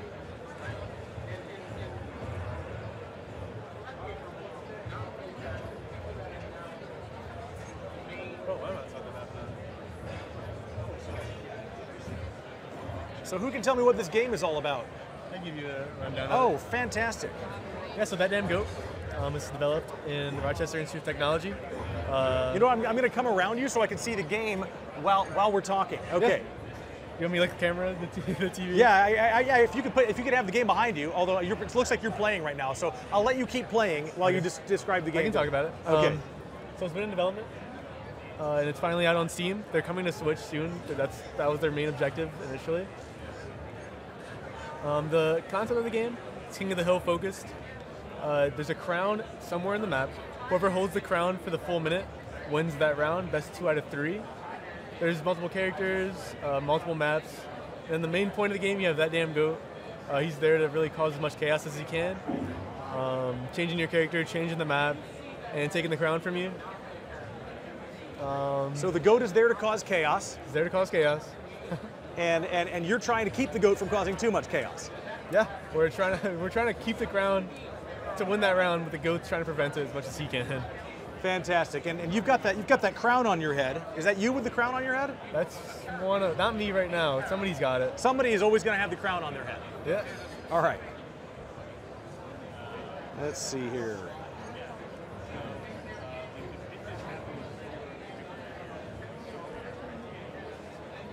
And so was this a student project? Yeah, so this was developed by students, faculty led. I believe it's been about 3 years in development. Yeah, go for it, take some stuff. Yeah, but it was very much just students really working on it with faculty helping out as assistants. Very cool. 3 years in development, and it's That Damn Goat. Thank you so much. Yeah. All right, so hello QQW wants to see Angelens. I actually wanted to see that too. You said it was booth 945. Do you know which hall that's in? Is that in the South Hall by any chance? Because that's the direction we're heading in right now. That was definitely a booth that I wanted to visit. I just haven't walked past it yet. Let's see, and then also the Sony booth is apparently in the South Hall. Yeah, I'm curious what they have in that small space too, because Sony is not known for having small booths. They're usually known for having quite large ones. You guys may remember Sony PlayStation had a huge booth at last year's GDC. PlayStation is not on the floor this year that I have seen in the same capacity anyway. But what we did have yesterday, and you can see this on our NBC Bay Area TikTok and Instagram, and as well as actually here on YouTube, the YouTube Shorts. I compiled together about 5 game demos from an Xbox event. It was an off-site event that Microsoft Xbox held with some of its hand-picked indie developers to show off some games from Xbox. And I got to attend a couple hours of that event and demo about a half a dozen games. And so you can see a little bit about what that looked like. But that's the thing that happens at this conference a lot, is you'll have some of the major players will decide one year that they're not going to have a booth on the exhibit floor, and instead they're going to hold off-site events, in some cases very big and lavish off-site events. So that's what Xbox did this year. Xbox actually has not had a booth at this show since before the pandemic, I believe. And as we mentioned, Sony had a big PlayStation booth. It was actually in this spot where we're standing right now, the big Sony PlayStation booth. It's not here this year, but we will try to, right here, let's see, we're going to try to find that Angelens. I saw this guy before. I saw you last year. You're rocking the pineapple costume again. Absolutely. How are you doing? I'm doing well. So does this promote a game, or you just like to dress up like a pineapple? So last year I accidentally took this to GDC in a panic when I was packing, making my game. And it went so well that this year, yeah, I'm intentionally just wearing onesies all week. So is it different onesies, or is it the same onesie? I got 3 onesies this year, but yeah, this is the same pineapple as last year. All right, so and then what are the other onesies you'll be wearing this year? I'm wearing a bear and I'm wearing an avocado. Okay, pineapple, avocado, and bear. Yep. I mean, I guess the only common bond there is that bears will eat pineapples and they'll also eat avocados, right? Absolutely. I mean, there's not much a bear won't eat, let's be honest. True that, true that. And does your game have to do with pineapples? Nothing. Nothing at all. But it sure does get attention. It sure does. Awesome, thank you. I hope you have a great rest of the show. All right. We're going to try to find that Angelens booth. I think we're going in perhaps the wrong direction. If it's in the South Hall and it's in the 900s, then it's probably going to be over this way. We'll find it together. Let's go for a walk and try to find that booth together.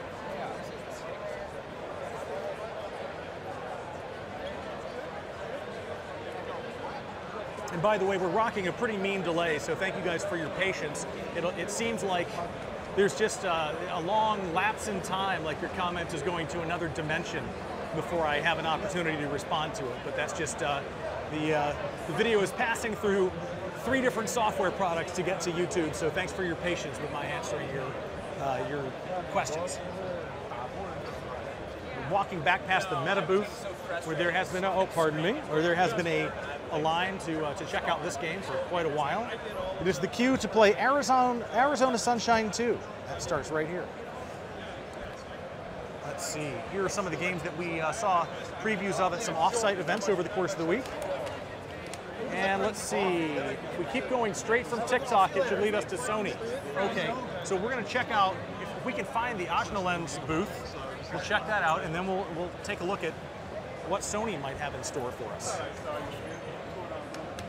Let's see, looks like some little bit of booth construction, chair construction going on here.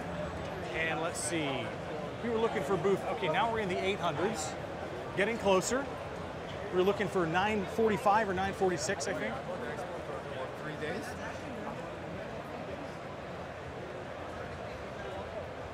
Finding conference booths, it's like an art and a skill all its own, isn't it? Okay. We are at 9:49, so we're getting really warm. We're scalding hot right now. We're almost there. Let's see. I have a feeling we're going back in the wrong direction.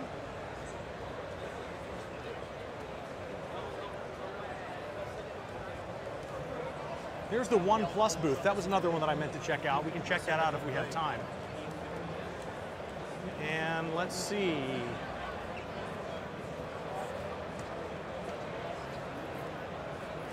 Oh, and now we're in the 1100s. So we totally missed it. All right. Let's try this again. I just missed 945. You guys are shouting so loud in the comments. I know I'm going to find it if I just try hard enough. All right. Here's a Japan booth where it looks like the occupants have gone out to lunch. There's 957. It can't be far away now. There it is. There it is. We found it. And the reason that we didn't notice what was happening is that they were busy executing on some repairs here in this booth. How's it going?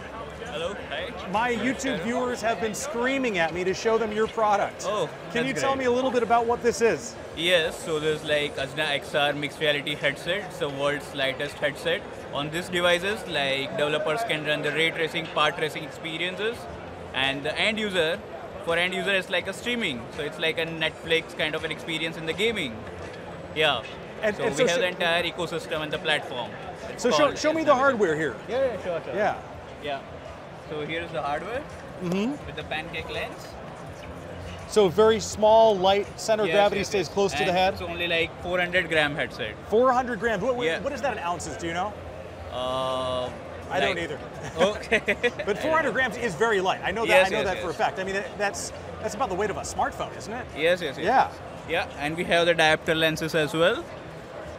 Here we so go. the people like me who has a prescription Oh, those lens, are the diopter lenses that rotate. Yes. So yes. you could hand your headset to me, and I don't have to put a different lens in it. Right, I just right, rotate those diopters until I Yes. can see. Right.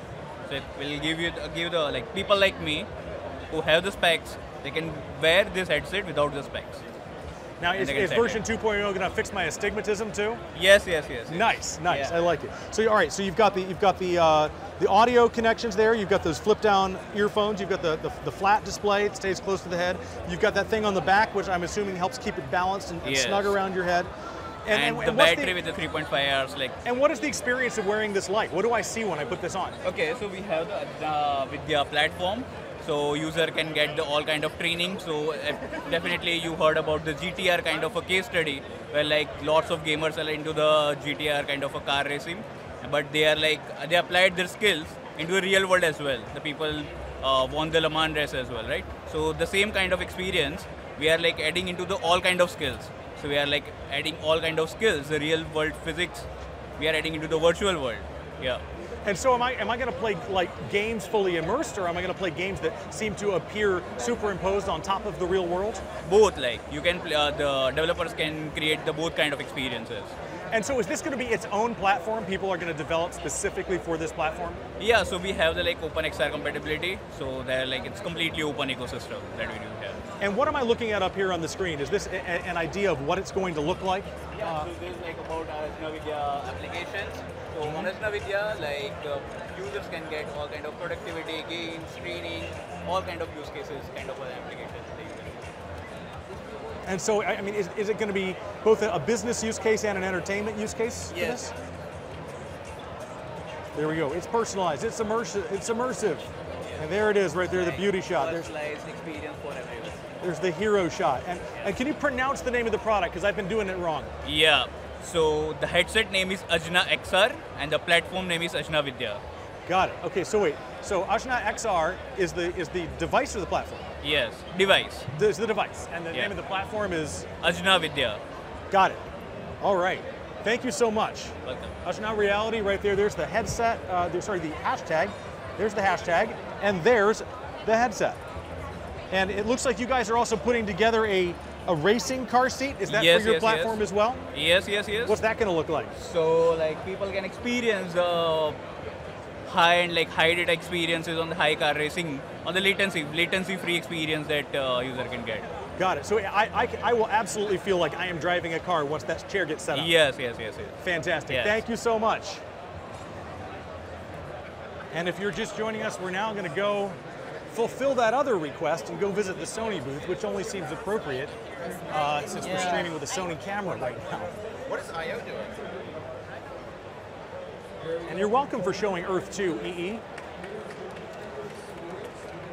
Yeah, we had a nice little Earth 2 demo from the Metagravity founder a little earlier in the stream. You can scroll back and watch it.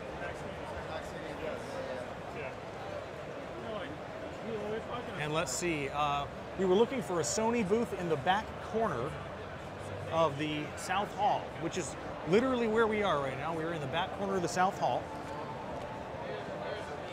We're walking down this aisle with some of the motion capture displays that we saw before. Some of them, by the way, specifically for capturing facial motion, some for capturing hand motion. In this case, Vicon is doing a motion capture demo with a violinist tracking both the instrument and the bow and the musician. And we're going to see if we can squeeze in here. Oops, sorry.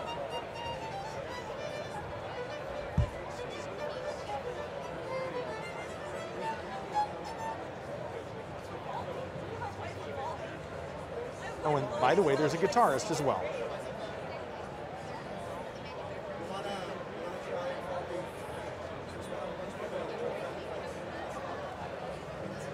All right, they're taking a little break. We're going to move on.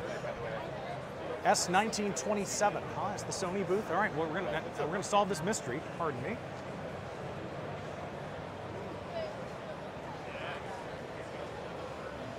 I like it. You guys are sending me on side quests. It feels like I'm in a game right now. Except I'm the only one lucky enough to be playing this game, and you guys are just watching an esports competition. This is pretty fun. Thank you guys so much for making this such an interactive experience. I really appreciate your active participation. Okay, so we were looking for booth S1927. Okay, we just walked past the 1700s. And it's been slow going. We are now absolutely at the far end of the hall.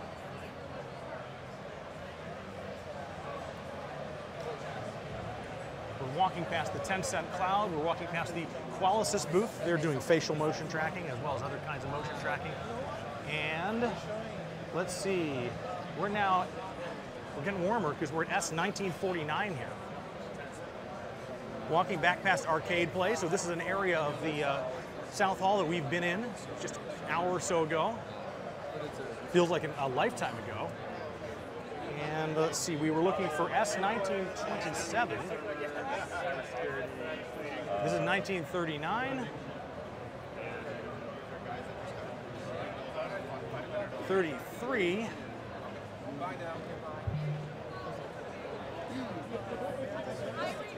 And S1927 is the booth for Gate 0.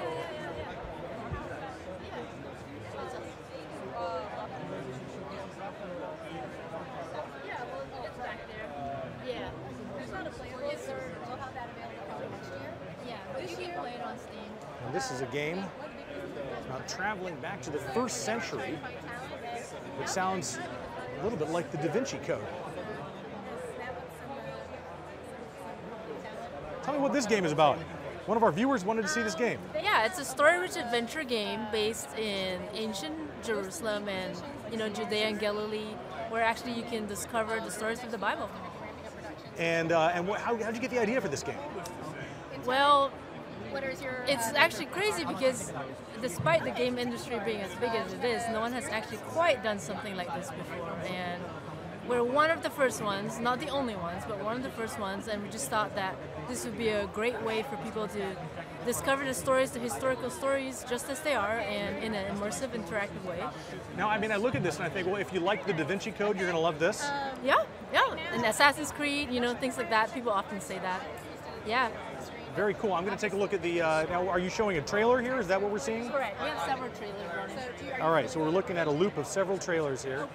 That looks like the dev team right there. Yeah, you can talk to our student head too if you want. Hi. Hi. I was just curious if you could tell me in a sentence what this game is about and why people are going to want to play it. I'm from NBC Bay Area. Nice. One of our YouTube viewers was curious what this was all about, and I want to make good on that promise. Yeah, we are a faith-based Bible video game. You are traveling back to ancient Jerusalem and ancient Israel from a dystopian futuristic world called Terrapolis. And you're utilizing the time machine, and you're going back to research and find out about all the stuff that the modern oppressive government is trying to hide from you. All right, so much like today, we're in a dystopian future, and you're going back to biblical times. Exactly. Yes. And when is this game being released? It's in 25. In 25. Yeah. All right. So you guys are at crunch time right now, basically. We have yes, we have All crunch right. times. And the name of the game is Gate Zero. Exactly. Thank you guys so much. How many viewers do you have? That's a great question. I don't know how many viewers we have, but a lot of them are on the chat right now. Okay, cool. Hello. Thank you so much. Yeah. Oh, sorry about that. Let's see. All right. You guys are checking the map. Meanwhile, we have been streaming for over an hour and a half, and it's probably about time to wrap things up. If there's any final questions that you guys have, we'll try to squeeze those in there. But we've definitely been going for quite a while, and if we go for much longer, the floor is going to close and they're going to kick us out. But we are, in case you're just joining us, we're just getting to the closing part of a live stream here of the floor at the GDC Expo, the Game Developers Conference, here in San Francisco at the Moscone Center. And I'm wondering, let's see. Well, kind of trying to figure out if somebody picked up my tripod, but I think it's where I left it, because that was the space where we started this live stream, all the way over here by the Meta booth. And my, what a big convention center this is. And this is just the South Hall. You can see a lot of people, a lot of major exhibitors. And we'll finish up kind of close to where we started. Somebody had asked us if we would do a spin around the Epic Games booth, and that is what we started with. So we'll take one more peek at the Epic Games booth before we wrap up. Yeah, it really is big in here. And yeah, faith-based Bible games. I haven't seen any of those here at this conference before, and so they may be right that they may be, somebody correct me if I'm wrong, but they may be the first to do that, or at least the first to do that at this conference. Yeah, big guy. So here we are back at the Epic Games booth. As you can see, they're giving talks on the floor all day long. And these are important because not everybody who comes to this show has the exhibits pass. And so if you, not everybody has the sessions pass. And so if you have an exhibits only kind of pass, then this is an opportunity to get a little bit up close and personal with some of the engineers and the designers from these companies that you might not get otherwise if you have an exhibits only kind of pass. My name is Chris Murphy. I'm a senior technical artist as part of the tech consulting team at Epic Games. You can see the Epic Games booth is just epically crowded. No pun intended. They're still giving out that popcorn, which is sounding real good. Oh, somebody got beer. Where'd the beer come from? Who's giving out beer? Epic. Was that? Epic. Yeah, who's giving out the beer? Huh? Who's giving out beer? Where'd the beer come from? Oh, the Epic Games. It's on the if you go back? Yes. All right, somewhere over there is beer. Awesome. I'm glad to see people are not going unquenched with their thirst. As we mentioned earlier, Epic Games did their State of Unreal keynote earlier today. You can see just how packed this booth is. But yeah, they did their State of Unreal keynote earlier today. They announced some of the new features that are going to be coming out in Unreal Engine 5.4. And a lot of those had to do with things that are going to make people and textures and clothing even more realistic than they already are, which is kind of hard to believe. This is the meta-human area, where we're talking about making photorealistic humans and capturing motion from actors. In some cases, you can capture that motion with nothing more than an iPhone camera.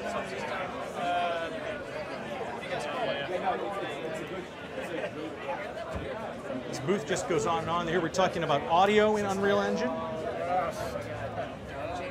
Here's a map of the booth. It is a booth so big, it literally needs its own map. Over here, that's where the beer is. This is, we know it's beer o'clock at the Game Developers Conference. We're pouring some, Sierra Nevada. They are not pouring the cheap stuff. They are pouring good California beer right there.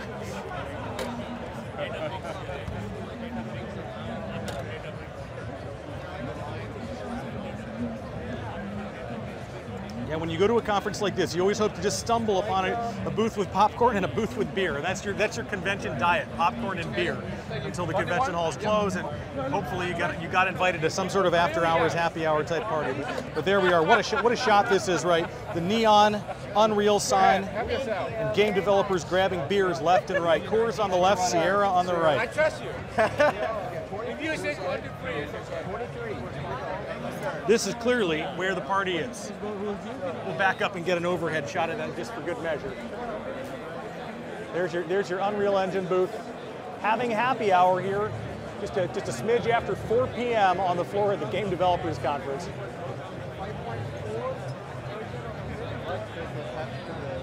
The party has begun here at the Epic Games booth.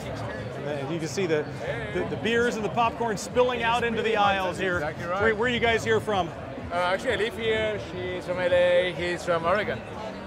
So Northern California, Southern California, Oregon. We have run the whole Pacific Coast. Yeah. Kind of. Washington is not yet represented. We need to represent Washington. He used to live there, so it kind of counts, right? Was that? I was born there. You were born there. Okay, so we've got the whole Pacific Coast handled for the most part. I mean, unless we want to start counting Canada, we want to get somebody from British Columbia or something in there. I'm sure you can find that on the floor. Like, look at it. Like the industry is, everybody's here, and there's so much games being made in Canada, in Vancouver. So you'll find someone, guaranteed. And what are you guys doing here? What brings you here? So our company is called Azers. We do playable ads on Twitch. So you watch streams, and the ads pop up and get people to play for 30 seconds against everyone else who's watching. So it's actually it's a kind of new format to get folks to engage and turning passive viewership into active viewership and connect with brands. So we build mini games that people play on streams. It's kind of a new thing. Mini games that people play on Twitch. Awesome. Thank you guys so much. I'll let you enjoy your refreshments. Happy hour. Take care. Take care. And of course, Epic Games involved in a lot of the Lego IPs, and here we are. Here we have some people playing Lego games here, showing off some of the latest capabilities of Unreal Engine 5, and giving people an opportunity to have some entertainment while they sip their beers.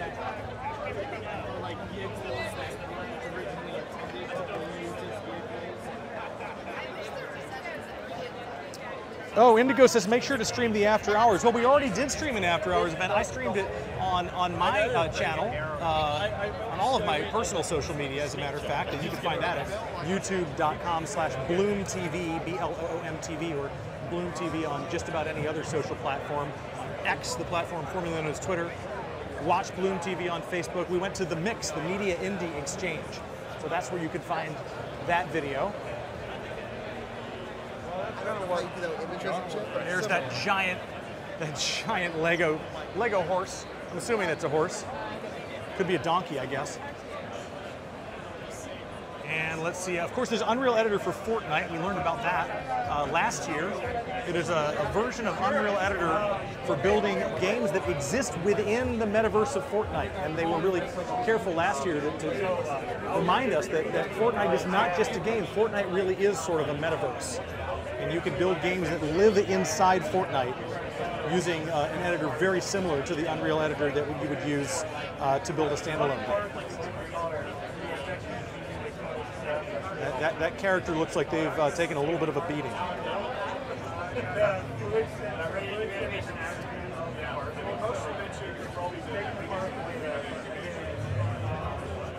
It is incredibly warm in here because we have a low ceiling in this area. Oh, this is the setup. We saw this on stage last year. This is the setup for using an iPhone to capture a facial performance that can then be applied to a metahuman character, so that you can basically have a photorealistic character doing exactly what you're doing, even if the character looks nothing like you. It's a llama, Indigo says. All right, I am willing to accept that explanation. That character might just be a llama. And let's see.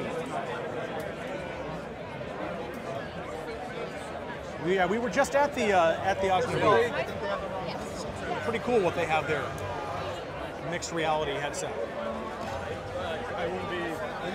And of course, no conference is anything without swag.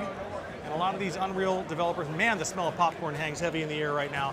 These Unreal developers picking up t-shirts and other sorts of free giveaway items.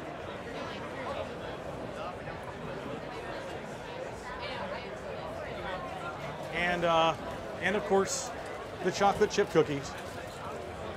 Does contain wheat, but it is vegetarian. I'm sorry.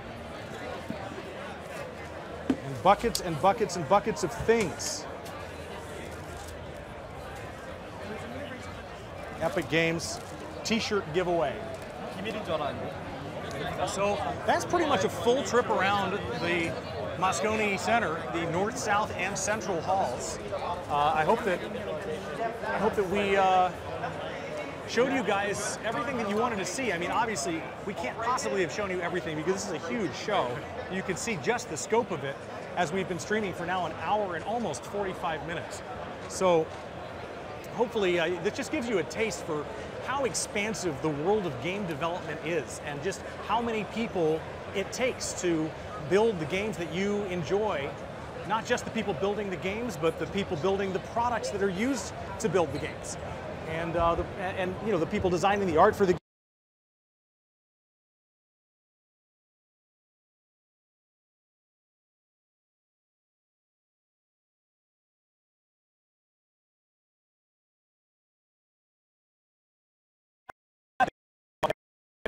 continue for another 2 days in San Francisco. Friday's kind of a short day, the way a lot of conferences kind of end early on the last day of the conference, but today is a full day and it'll go for another couple hours today. Tomorrow is a full day. There will be evening events the next couple of days. And these game developers are going to end up leaving here with a pretty good sense and a pretty good inspiration for what they want to do next. People come here from all over the world, almost every continent, except I don't think there are any game developers on Antarctica, but correct me if I'm wrong there. But people come here from pretty much all over the world, and they say every single time they come here, they leave inspired to work on their next project. As we saw, you know, there were some exhibitors who were here last year who are not here this year. There are some new exhibitors that didn't exist a year ago. And the big questions here, we're talking about AI. We're talking about, you know, what happens when you decide to use AI to generate art for a game. We're talking about the future of mixed reality. You know, what role is are devices like Apple's Vision Pro going to play in the future of games? Or are games really something that people are mostly still going to play on a screen that sits in front of them? We're talking a little bit about retro games and the idea of preserving the past, the history of video games.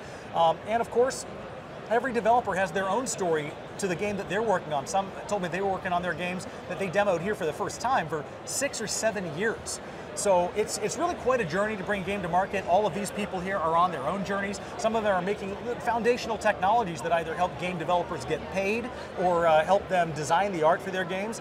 It's a whole world, and that world comes here and converges on San Francisco every year. It's a place where San Francisco really is the center of the universe for these folks for 5 days in the spring every year. So thanks for coming with us on this journey. Thanks for your comments in the chat. Thanks for taking part in this interactive live stream. And we will have more GDC coverage coming up. But once again, thank you guys for joining us. This has been a really great experience, and I hope that you'll tune in for live streams in the future.